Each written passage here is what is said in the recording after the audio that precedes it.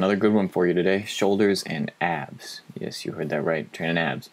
So started off the shoulder workout with just normal overhead press seated on the Smith machine, and then on my last set I did it in a different sort of fashion. I did actually pause reps where I come down and take the tension completely off the muscle and then explode up. I worked up to 225, so 2 plates on this, and then I worked my way back down to 135 to do these explosive reps where, like I said, I take the tension completely off the muscle, reset, and just explode out of the bottom. So I really focus on the concentric portion.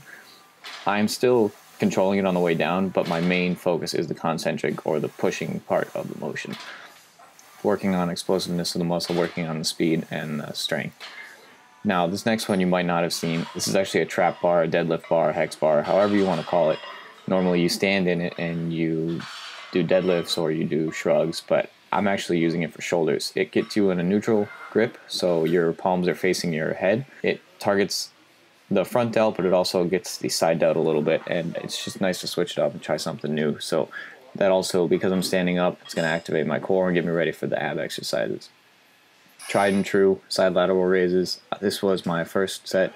As you can see, the weight's very light, but keeping the tension on the side delt, the medial delt, and making sure I get the full range of motion, constant tension, controlling the reps.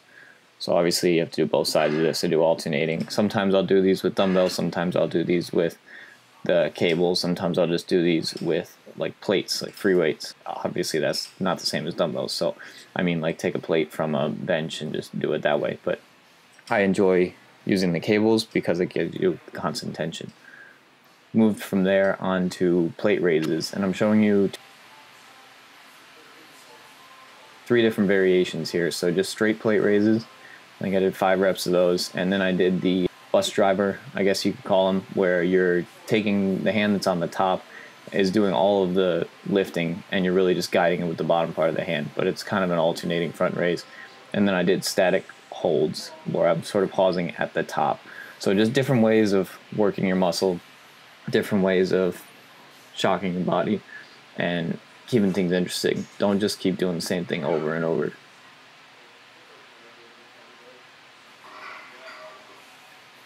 That was it for shoulders. I'll keep the full workout down below, but I moved on to abs, and I don't really do anything crazy for my abs.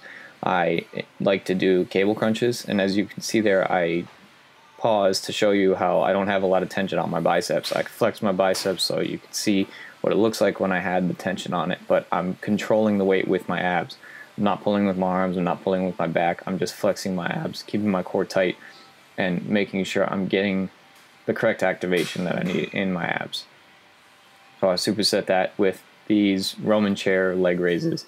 You can do these bent knee, you can do these hanging if you want to make them more difficult, you can do them where you do it to the side for your obliques, but keep things nice and simple. So targeting the rectus abdominis on the cable crunches, and then you are still going to target the rectus abdominis here, but it's going to work a little bit more of the lower ab region.